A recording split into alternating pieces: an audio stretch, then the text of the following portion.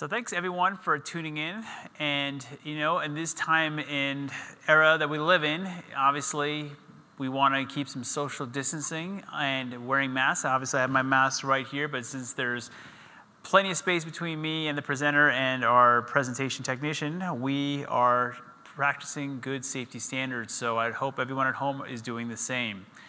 Tonight's discussion is on the latest treatment for heart valve problems, emerging structural heart procedures. So once again, my name is Srini Iyengar. I'm the Director of Structural Heart at Boulder Heart and Boulder Community Health. And with that, I'd like to go forward with our background. So historically, a number of cardiac conditions could only be treated with open heart surgery. Given the increasing age of our population, in addition to the multiple comorbid issues involved, the risk of complications of operating on this population has also gone up.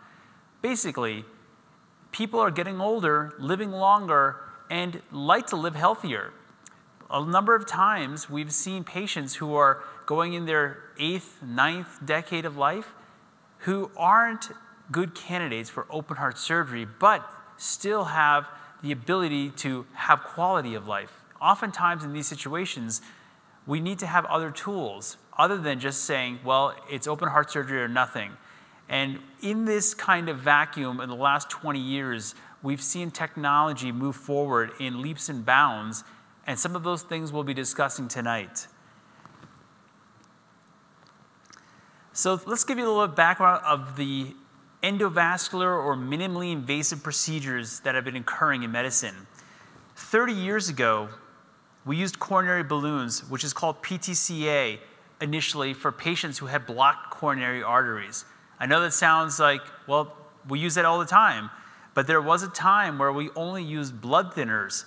Literally, if you were having a large heart attack, when you came to the emergency room, you would receive a blood thinner through your IV, which did work, but not necessarily as well as what we have now, which is stents and balloons for heart attacks. Pacemakers. Historically, pacemakers used to be implanted by surgeons during open heart procedures. Now, the pacemakers themselves, which used to be literally 7-8 inches wide and maybe 3-4 inches thick, have gone to a fraction of that size, and they can be implanted without open heart surgery. But the one major area that was not successfully addressed was structural heart, which basically means the valves of the heart, the left atrial appendage. So what we saw in the last 10 years is a major change in this direction. We like to call this a structural heart revolution, not just evolution. Why do we say that? Because now we have the capability to address serious internal cardiac issues with minimally invasive techniques. Now the results with certain procedures have now shown to be equivalent, if not better, than certain conditions than surgical standard of care. So what I'm saying is that we have actually gone so far that certain procedures like the TAVR procedure, which I'll be talking about shortly, for aortic stenosis have actually surpassed the qualifications for open surgical valve replacement. So this movement only seems to be gaining strength with newer technologies entering the arena every year.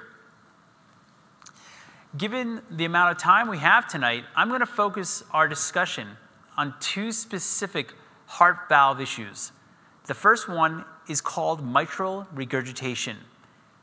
The heart has 4 valves: the mitral valve, the pulmonic valve, the tricuspid valve, and the aortic valve. The mitral valve, to just explain basically, is the valve that connects the left atrium to the left ventricle. So it's a left-sided valve. When this valve isn't functioning properly or is leaking, we call it regurgitation. So what does mitral regurgitation do to Americans? Well, it affects thousands of Americans every year. It's vastly undertreated, and it basically means the mitral valve has become leaky, that blood spills backwards into the lungs rather than going forward into the left ventricle as a result of a weak or degenerated mitral leaflet. This results in progressive shortness of breath, fatigue, and eventual heart failure.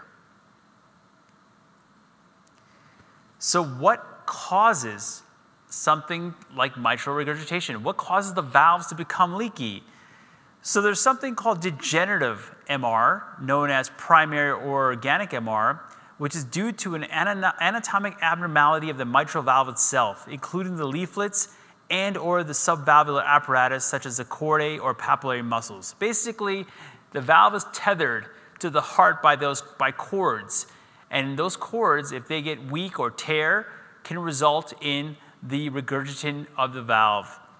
There's also functional MR, also known as secondary MR, as a result of left ventricular dilatation.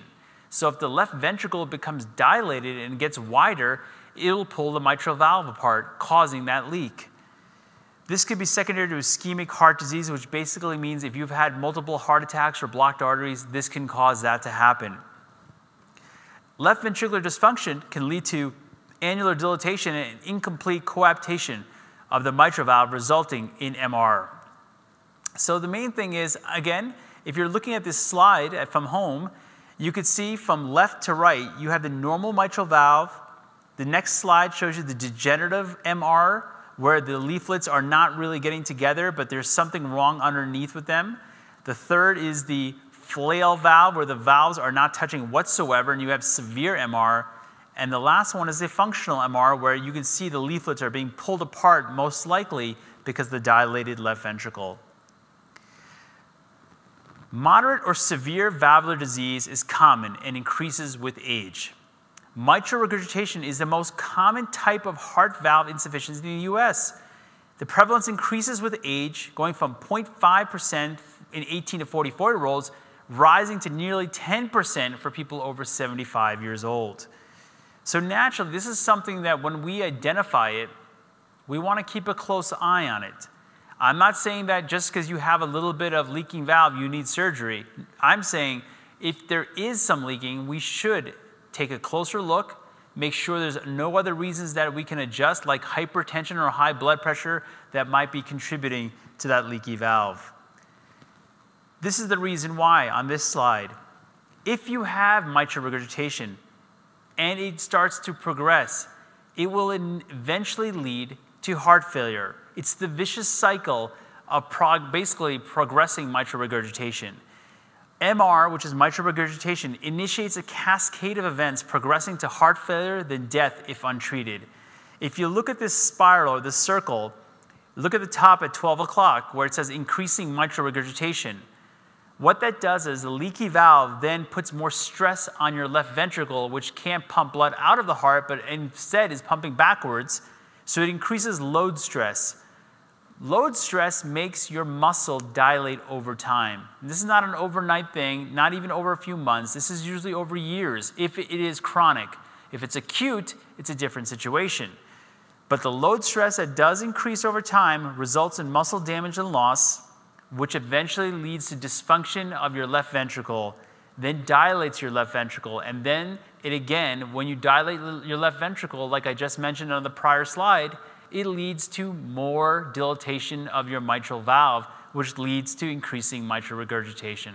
So it's a vicious cycle, and we like to get involved quicker or earlier in the process to see if we can stop it from getting to the dysfunction of the left ventricle.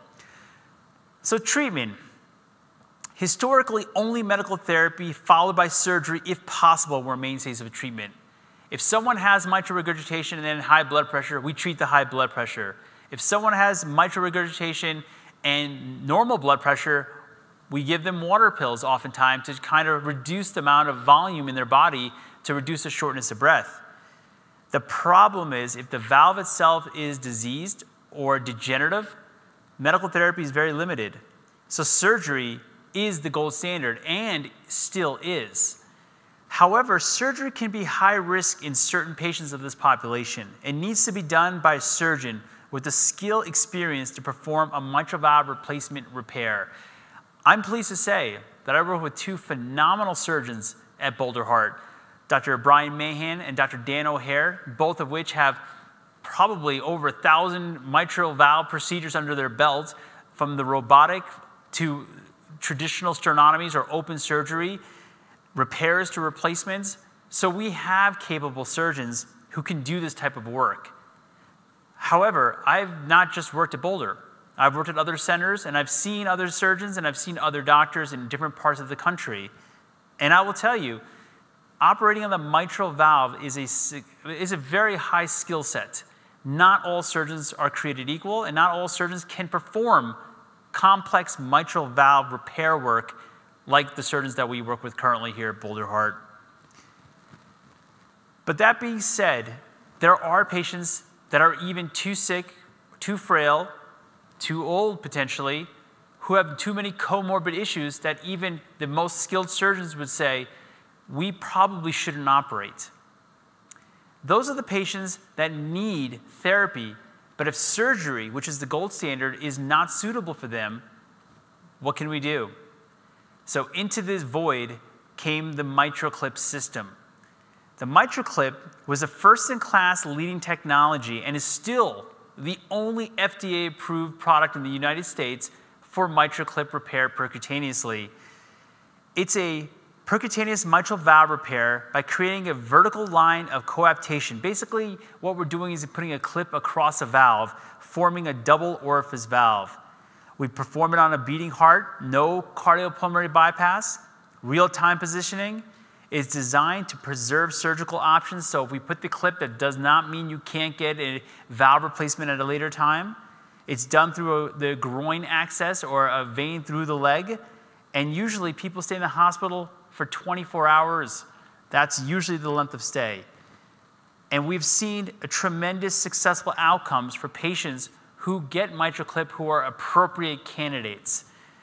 We're seeing that their lower hospital length of stay compared to open heart surgery or compared to TAVR, and 87% of MitraClip patients are discharged to home. And there's a 73% reduction in hospitalizations for heart failure with these patients. So I'm sure you're probably thinking, well, if it's so good, why are we doing surgery? Well, the truth is, it's very good, but surgery, I will tell you, in the right hands is still the best therapy for patients with severe MR. MitraClip fills that space for patients who cannot get surgery or are very high risk for open heart surgery. So in the paradigm of how we treat patients who have mitral regurgitation, who need to have their valve fixed, oftentimes the lower risk patients, the younger patients, a robot mitral valve repair with Dr. O'Hare would be perfect. The patients that are medium level risk or a little bit higher risk, open heart surgery with either of our surgeons would be perfect. Now, if you're a patient though, that would be, say, have some major comorbid issues, your lung disease, kidney disease, prior open heart surgery, this is where the MitraClip has a place. And with that, I'd like to show you what exactly the clip does.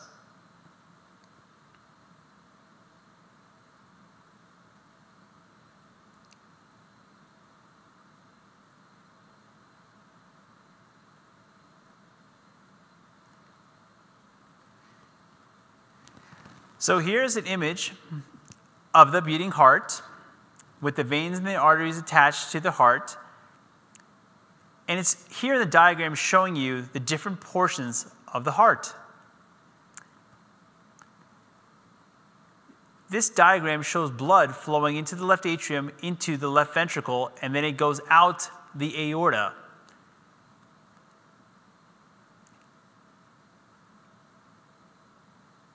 We're now focusing on the mitral valve, which is right there in the middle of the screen.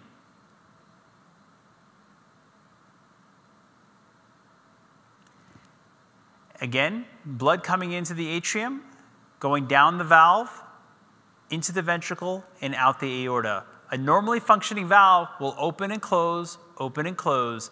There will not be any changes in exactly how it opens or closes. In this situation, though, what we're seeing there, that little jet, that's called mitral regurgitation. That's from a valve that's not closing properly.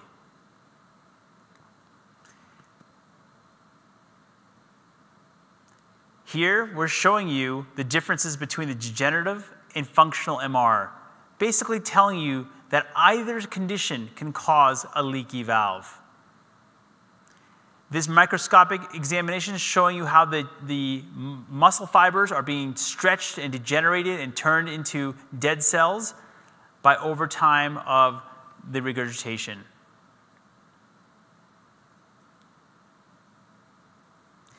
So this is the MitraClip.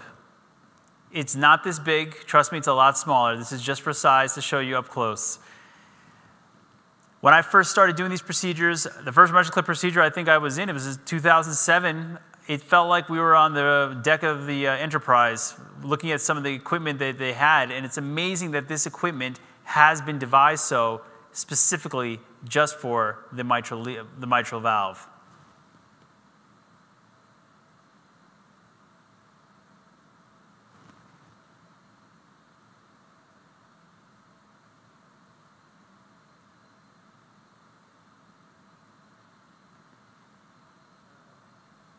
And we have a little bit of freezing here. Let's see if I can, looks like our video is frozen, so I'll go play that again so we can see. And let's see if it moves forward this time.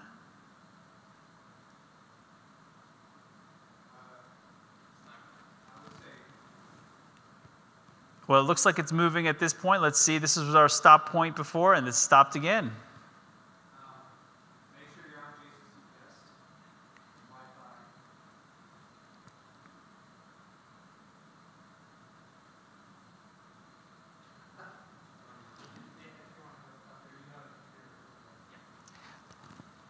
I can move forward with the other topic, or would you like to adjust this so we can continue with this slide? Up to you how important it is. It'd be important to show, I think everyone who's watching would like to know what the MitraClip was actually.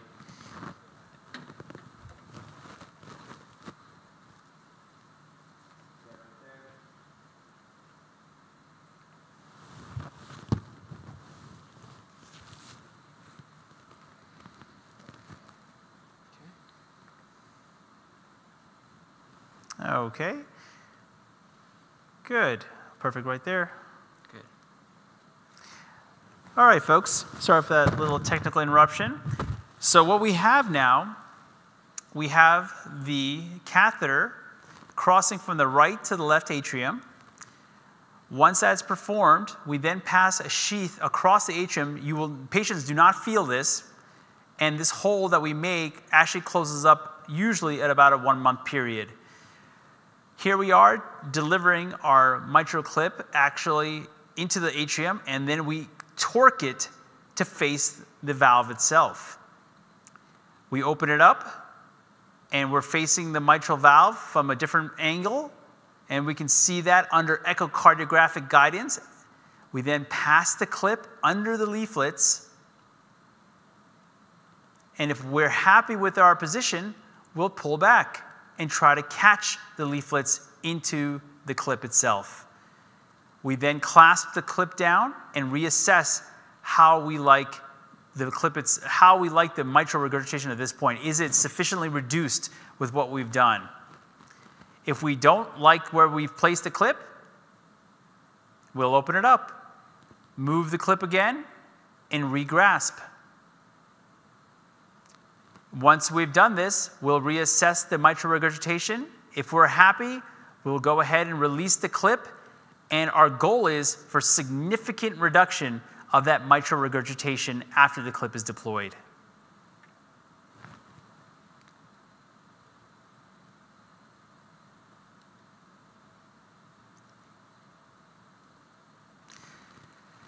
With that being said, I'll move on to our second part of our discussion tonight. Aortic stenosis. So from a leaky mitral valve, we're going to discuss now a calcified or tight aortic valve. The aortic valve is the valve that connects basically the aorta or the heart to the aorta. It's a large valve, and this valve, when it becomes calcified, prevents blood from coming out of the heart to the aorta. Aortic stenosis can be seen earlier in life as a congenital issue called a bicuspid valve, but we more often see it as a calcific age-related issue. Calcific aortic stenosis is a very real problem in the US, but more so in the Florida population. I write that because I spent 8 years in Florida and I saw a lot of patients with aortic stenosis. Results in closure of the aortic valve, which causes progressive angina, which is chest pain, syncope, which is basically passing out, and lightheadedness can eventually lead to heart failure and death.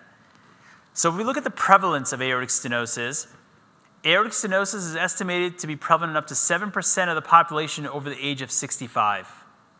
It is more likely to affect men than women, and 80% of adults with symptomatic aortic stenosis are male. So let's look at the demographics. Aortic stenosis affects about 2% of the population over 65 years old. Aortic sclerosis, which means that there's scarring of the valve, but not yet tightening or closing of it, affects nearly 30% of the US population over 65. And aortic sclerosis and myocardial infarction affects 50%, and there's a greater risk of mortality and infarction with this. So I would often say that if you have aortic sclerosis, even though your valve isn't tight or calcified, it's worth watching to make sure it doesn't progress. So what causes aortic stenosis in adults? Well, the most common, as I mentioned earlier, is age-related calcific aortic stenosis. It's usually caused by calcium deposits associated with aging. It's important that I repeat that, associated with aging with calcium, not dietary.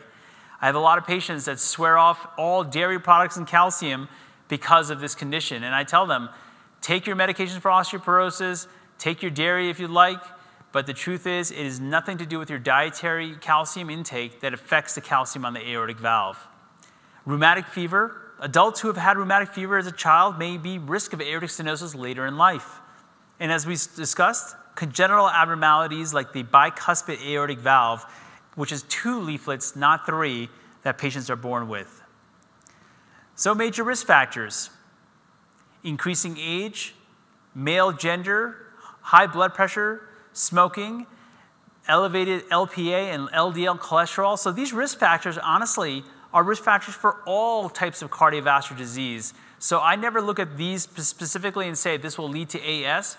It's just what we have found to be associated with the condition. Aortic stenosis is life-threatening and progresses rapidly after symptoms develop. This is a very important slide. Patients will oftentimes say, I feel fine, and yet they have a valve that's not opening well at all, that clinically, or by echocardiography looks extremely tight, but the patients are saying, I feel fine, I have no symptoms. And we do watch a number of these patients. But if you can see that blue slide on the right, once symptoms develop, then it's a rapid decline. So it's not about catching patients when they have chest pain or heart failure or where they're passing out. We oftentimes say if you have severely calcified aortic valve and you start noticing increasing fatigue, lethargy, shortness of breath with day-to-day activities, well, then we may need to strike because we only have a certain amount of time before that then rapidly develops into one of those conditions where mortality goes realistically through the roof. It's a sobering perspective, though, about aortic stenosis, the 5-year survival. If you have severe inoperable aortic stenosis, your survival is much worse than a number of common cancers: breast cancer, lung cancer, colorectal. Why is that? Because a number of patients historically, when they presented with severe inoperable aortic stenosis, were too high risk for many surgeons to take on. So we really didn't have an option for a lot of these patients. Medications for aortic stenosis is not good. It doesn't take away a calcified valve. We can give water pills to patients to make them feel better, but it doesn't change the underlying pathology of a heavily calcified valve. So when we do operate earlier in the process, aortic valve replacement greatly improves survival. Study data demonstrates that early and late outcomes were similarly good in both symptomatic and asymptomatic patients. And it's important to note that among asymptomatic patients with severe aortic stenosis, omission of surgical treatment was the most important risk factor for late mortality. So not only do we want to catch patients early in the symptomatic process, we want to offer them a valve replacement because that's really what makes a difference. However, there's a low percentage of aortic valve surgery done nationally. And a lot of times this is not because of the surgeon's fault, but rather the patients are denying symptoms, say they don't have symptoms, until they present late, and then they're too high risk for surgery. Studies have shown 40% of patients with severe AS are not treated with an aortic valve replacement. And why is that? Because, again, their surgical risk was very high, and most surgeons historically were feeling that they were too risky to put on the table. Well, because of this, something had to be done. We couldn't just offer patients medications that didn't really do much. A lot of these patients couldn't get surgery because they were too high risk. There was a procedure called a balloon valvuloplasty, which we delivered through an artery and put a balloon in the aortic valve and opened it up and then pulled the balloon out. The problem with it, it was so unwieldy. We didn't know how long the balloon results would last. And often there was a lot of complications associated with the procedure. So the balloon valvuloplasty fell by the wayside about 25 years ago because people realized we just couldn't predict accurate results. So what did we do then? Well, let's talk about the aortic valve replacement again. Open heart surgery, again, becomes riskier with the older population. We need longer hospital stays, rehab, and treatment of comorbid issues. The last 10 years, again, has seen a revolution in this therapy. Into this arena came TAVR. In Europe, it's called TAVI. What it means is transcatheter aortic valve replacement, or in Europe, transcatheter aortic valve implantation. TAVR has become a viable technology for the treatment of aortic stenosis. And just today, there's data being released that for the first time in the history of medicine in this country, there are more TAVR procedures being done for aortic stenosis than open surgical procedures for aortic stenosis. It's the first time we've ever seen it. This technology has now come up, matched, and now passed the gold standard that historically was open or aortic valve surgery. So what is TAVR? TAVR is an aortic valve replacement as an alternative to traditional open heart surgery. It's less invasive for patients that are too high risk for traditional surgery. This is an older slide because now TAVR is indicated for high-risk patients, intermediate-risk patients, and low-risk patients. There are two TAVR options, the Edwards sapien valve and the Medtronic core valve, which is a nitinol frame, self-expanding. One, the Edwards is a balloon expandable valve. The Medtronic valve is self-expanding. One uses a cow valve, one uses a pig valve. I often tell patients, it's not like you're going to go oink or moo after these procedures, but nonetheless, they do use separate animal valves. There was a third valve from Boston Scientific that just got taken off the market yesterday because of, again, it just wasn't feasible for this type of patient population. This shows you that not every valve can be utilized in this space. These two valves, the Edwards and the Medtronic valves, have been the most thoroughly investigated valves in the world for TAVR, and hence why they're the current options, and they're the two the valves that we currently utilize at Boulder Community Health. But out of the two, I'd like to comment on the Medtronic core valve. And the reason why is because now we're seeing that when you place a valve in a patient, a TAVR valve, it's not just about replacing the old aortic calcified valve. You want to place a new valve that's equal or greater in size. And this Medtronic core valve, which is self-expanding, gives us that ability. And hence, we've had excellent results utilizing this valve in our patient population. Recent studies with this valve have showed better results in high-risk patients receiving this core valve as opposed to open heart surgery. So the real question now is not if you can get a TAVR versus open heart surgery, but we have to ask ourselves, what's the durability of these valves? All bioprosthetic valves, surgical and non-surgical, have a life of 10 to 15 years. I've seen them last as low as 3 years and last as long as 20. The TAVR valve is now that type of situation where we are asking ourselves, what's the long-term durability? Luckily, we found out through thousands of patients, the larger the valve you put in, the longer the lifespan is what we've seen in the valve. So we are actually quite happy that we are implanting as large of a valve as possible because we know eventually all bioprosthetic valves do tend to degenerate.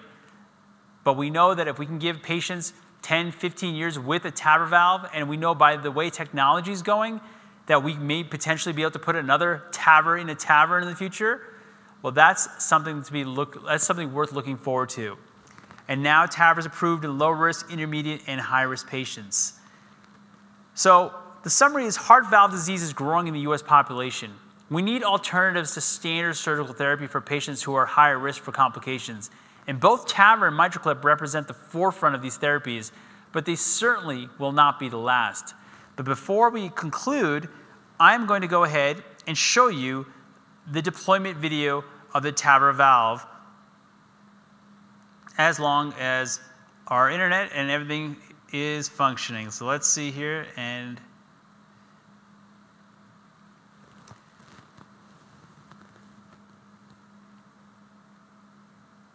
so here we have the beating heart once again. And again, if you can remember from the last video, we're looking at the severe aortic stenosis. I'm going to show you on top there. This valve right now, to see how it's kind of changing in front of your eyes. It's getting more calcified. That's the aortic valve that's not opening well.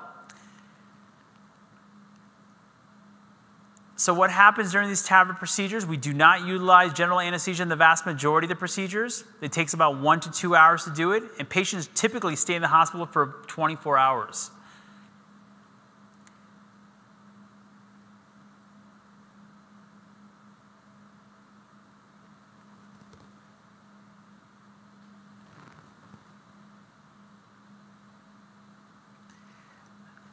There's a femoral artery in the leg, which would be, it's more or less our conduit to the heart. So by entering the artery with the catheter, we then advance the valve over a wire, which is already into the heart. So we're going up the aorta. We then place the valve across the old aortic valve, and we literally unfurl the valve. And we can actually reposition it multiple times as well. And here, right then and there, the new valve is working under pressure. So there's no need for sutures. There's no need for epoxy or any type of adhesive. The valve is in place and working immediately. And at that point, we remove the catheter and close the groin. And again, patients are usually off bed rest in 3 to 4 hours and home within a day.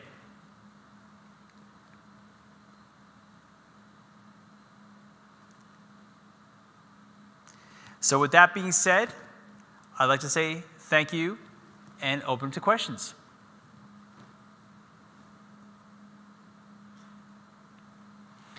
Thank you, Dr. Iyengar. We do have one question already. What is the durability of the mitral valve surgery and clips? So the question is, what's the durability of mitral valve surgery? And is it and clips or just the mitral? And clips. So the mitral valve surgery is excellent surgery. And honestly, the durability is, we've seen patients out 10, 20 years from a repair with no issues. A replacement, theoretically, if you have a replaced valve, it's just like a replaced bioprosthetic aortic valve. So about 10 to 15 years is what we're hoping for with those valves. The MitraClip is honestly, I've yet to see it ever not function the way it's supposed to, because again, it's a very small device compared to putting a large valve in. And the durability, to this day, I've yet to see a MitraClip fail per se, as in, not working the way it should be. Have we placed more than one MitraClip in a patient before? We have, because sometimes patients have large valves with multiple leaks, and you would require more than one MitraClip. Great. We have another question here. I have a heart valve issue. Is there anything I can do besides exercise and fish oil? So the question is, if I have a heart valve issue, what can I do other than dietary and exercise? Well, I'm going to tell you, it depends on what the heart valve issue is. Now, heart valves are more mechanical than coronary disease or peripheral vascular disease. We tell patients who have peripheral vascular disease to exercise, to get more blood flow. And coronary disease, once we know the blockages have been addressed, we tell them to exercise more. People with underlying valve disease, exercise does not change the pathology necessarily of these valves. If you have a tight valve like mitral stenosis or aortic stenosis, exercise potentially can even bring out symptoms quicker and make you feel worse. So oftentimes I tell patients if they have anything under the umbrella of valvular heart disease, number one, see your cardiologist, and number two, get an echocardiogram, an ultrasound of the heart, so we can really figure out what valve is the problem. Great, thank you. And here is another one. Is there a genetic component? I have severe heart disease in my family. Yes, so the question is there genetic predisposition to certain heart disease? Of course. I'll tell you in Boulder especially, I can't tell you how many patients come in who are in denial that they have heart disease. And the reason is because they are vegan, they run up Mount Sinitas every day, they're feeling fantastic, and then when I tell them they have triple vessel heart disease, you would think that they just lost everything they've ever worked for. And actually I tell these patients, you've actually done everything right. Because you were so healthy is why most likely your heart wasn't damaged and why you've avoided being in the ER. The truth is, you can pick your friends, but you can't pick your relatives. So the thing is, if your father, mother, brother, sister, uncles had heart disease, even if you did everything right, it's still no way to avoid the potential that it's there in your underlying milieu, in your bloodstream, in your genetics. So that goes with valve disease as well. If you have a bicuspid aortic valve, there is a good potential that you may have it in your family as well. So my suggestion is if you have a very strong family history of heart disease, whether it be coronary or valvular, and there is any symptomatology on your end, get checked out. Great, thank you so much. What is the pacemaker rate for core valve, and how does that compare to surgery and SAPIEN 3? So the question is, what's the pacemaker rate for a core valve versus surgery and for SAPIEN? This is a moving target question because historically, when we started doing TAVR years ago, core valve was actually higher pacemaker rate than SAPIEN because the implantation of the core valve was oftentimes deeper into the LVOT or the track that leads to the aortic valve than the SAPIEN. Well, in the last 5 years, things have dramatically changed as operators who perform these procedures do it more often and get better at it. At Boulder, we have less than a 2% pacemaker rate for our valves. And the reasoning is not because the valves themselves are better, but it's because we've done so many that we actually have a better idea of how to implant them and prevent the pacemaker rates. The SAPIEN valve is implanted the same way as historically the other SAPIEN valves has. But it also comes to say that if you plant a SAPIEN valve in a patient who has a normal conduction system, the pacemaker rates are going to be less than 3%. If you, however, put a TAVR in a patient who has something called a left bundle branch block or a first-degree block with a fascicular block, these are all terms we use in EKG reading, the likelihood of getting a permanent pacemaker goes up. And in surgery, depending on what type of surgery is performed, if it's a bypass surgery, the likelihood of a pacemaker is extremely low. If it's a bypass surgery plus a valve or two valves or just one valve, it all varies on the type of surgery, the pacemaker rate that may be used. And then it depends on what the patient's electrical rhythm was before the procedure, because that really does determine oftentimes if the patient will have a predisposition to getting a permanent pacemaker. Great, thank you. Next question is, I have a severe aortic regurgitation. Is there any news about surgery for that? So the question is severe aortic regurgitation, so not stenosis, a leaky aortic valve. So that valve, or the aortic regurgitant valve, is a valve that is being hotly researched right now. There is potentially, in the next 2 to 3 years, a dedicated TAVR valve for patients with aortic regurgitation. The current generation of TAVR valves are not indicated for leaky aortic valves. And why, you may ask? Because the pathologies are different. When you have aortic stenosis, you have calcium deposition on the valves, which act as concrete almost, or as a foundation to hold the TAVR valve in place. When you have a leaky aortic valve, there's nothing to hold the valve in place. So when you place a TAVR valve in these valves, they tend to move either up or down. Hence why the results with TAVR valves and aortic regurgitation have not been good. And that's why we need to have a dedicated valve for this type of pathology. As for surgery, it's still the gold standard for aortic regurgitation. Great, thank you. What are the general risks for the various options you have discussed? Well, that's a global question. The question is, what are the risks for the minimally invasive procedures? Historically, they used to be all vascular, all about the access, putting the big catheters through the veins and the arteries of the legs. Well, in the last 10 years, these catheters have shrunk immensely in size. We've gotten a lot better at putting them in. So the vascular complications, which used to be probably 30% of all the complications, is probably less than 1%. The biggest risk of TAVR at this point, as previously mentioned in the question, potentially getting a permanent pacemaker. The biggest risk of stroke that we used to have with TAVR has been mitigated because we now utilize, and Boulder Heart is one of the few centers that do this on every patient. We place a device through the wrist during a TAVR procedure called a Sentinel cerebral protection device, which protects the carotid arteries from plaque that breaks off during a TAVR procedure.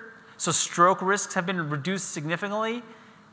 I would say during the MitraClip procedure, the same issue applies, that you're putting a catheter through the vein, and though the vein is more compliant than the artery, vascular complications can happen. But overall, the success rates for these procedures are currently probably well over 99% or 98% at least, and the major complications are less than 1%. But you've got to remember, we don't put patients on the table who we haven't thoroughly evaluated. If the patient has high-risk features, we'll find a way to deal with them, whether involving our surgical colleagues to do a cut down of the artery or access different parts of the body. Maybe we want to put the TAVR through the neck arteries versus the groin arteries. But these are all things we work up prior to going to the case. So that's one of the main positives of the newer therapies. It's never done on the fly. It's always done after a thorough team evaluation. Great, thank you.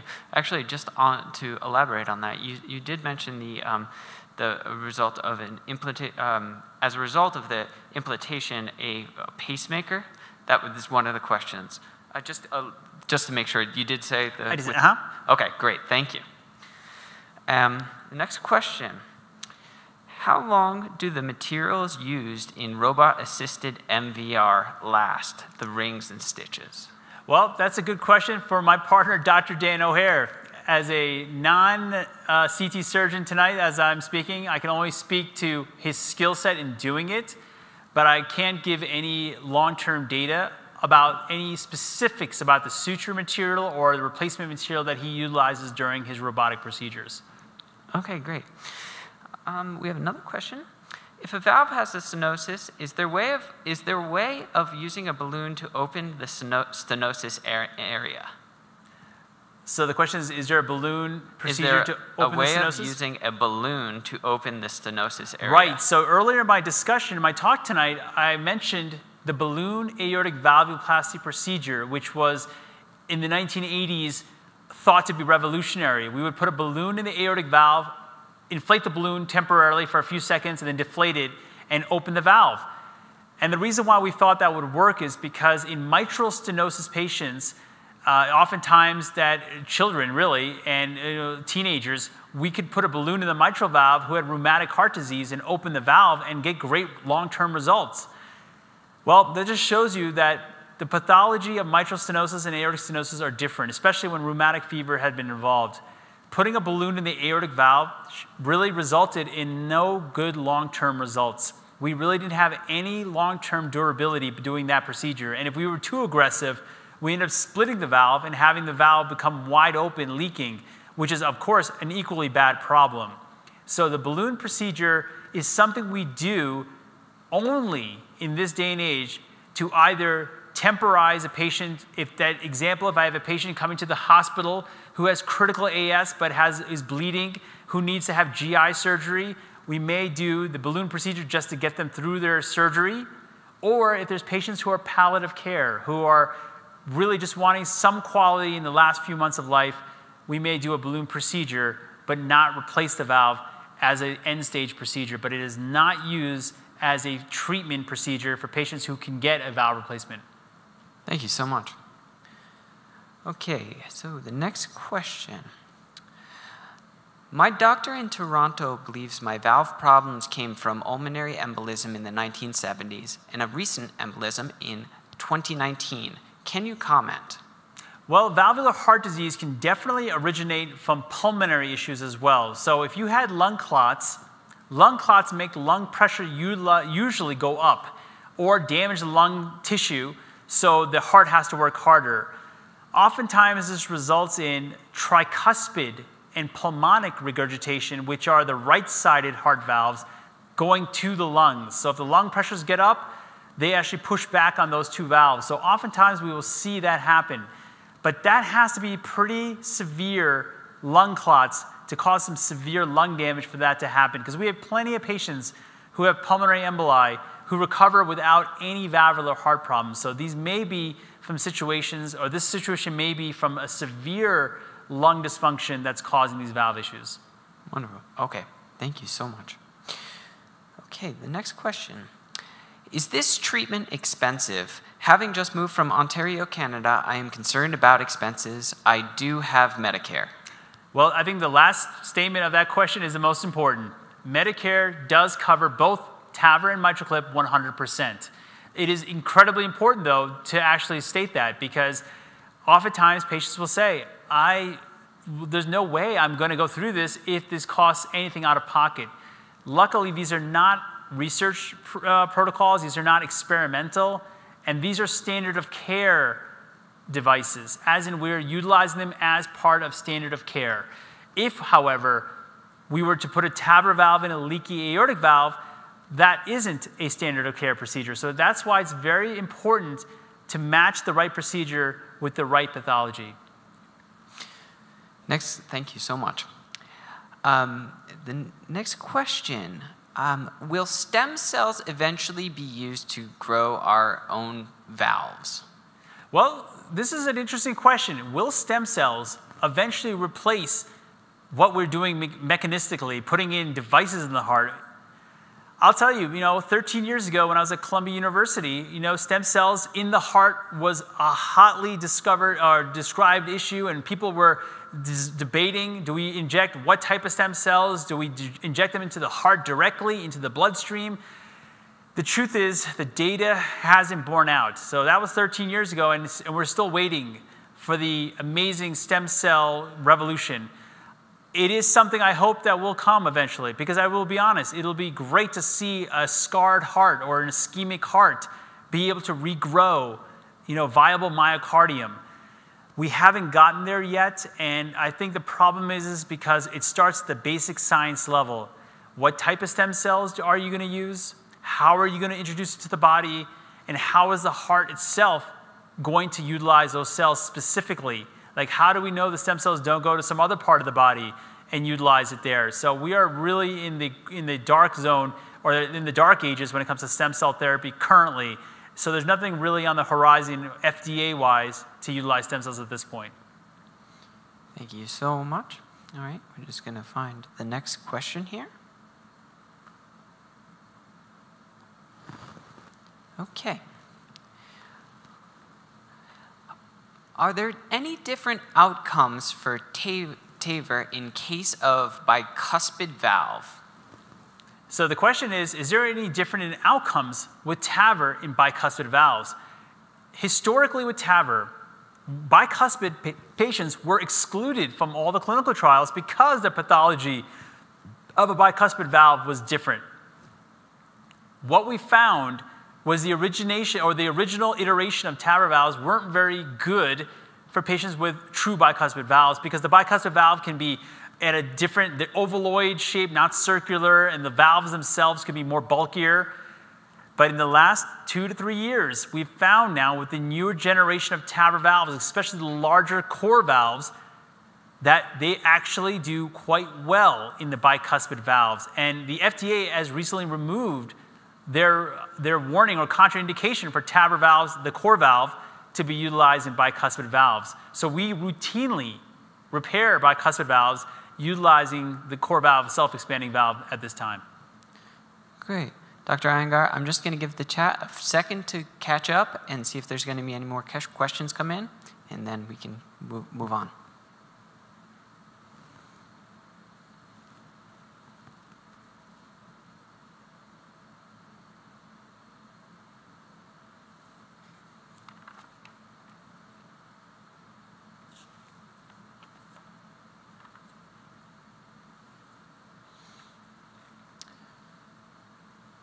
Okay, Dr. Iyengar. The next question I have for you is, have you seen any COVID-related problems in people who have TAVR?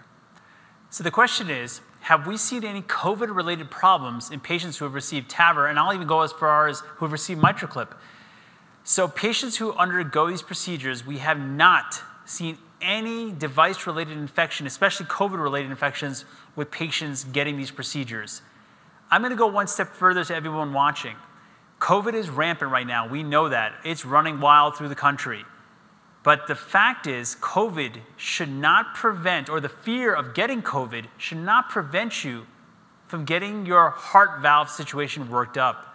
And the reason why I state that is what we've also seen in the last 8 months, a number of patients who decided to wait on getting anything done because they were so scared of getting COVID that they ended up in the ER, or worse, dying from their underlying valve condition because they did not go forward with getting it treated. We'd like to reassure everyone that the hospital, if any place in the city, is probably one of the cleanest places because of the disinfection rates that we are doing every day. But I will also state, if you have severe AS, severe mitral regurgitation, and you are having symptoms, I would absolutely want you to get seen by your physician and feel the need to get worked up further despite what's going on with COVID right now. Because the last thing I would want for any patient is to end up in the ER or worse because of a delay of therapy.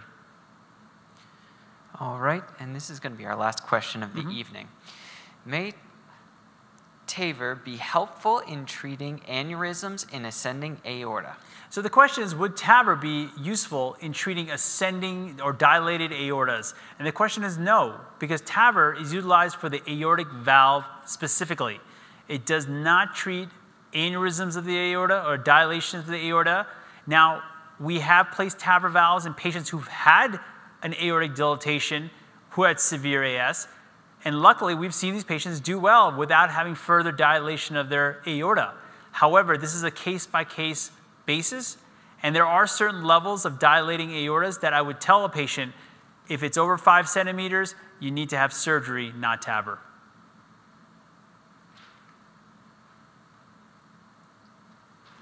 And I want to thank everyone for coming this evening. A recording of tonight's lecture is available at bch.org/livestream. You will receive a post-lecture survey by email tomorrow. And please take a minute to fill this out. And thank you again for joining us. And thank you, Dr. Iyengar. Thank you for having me. Thank you for watching, folks.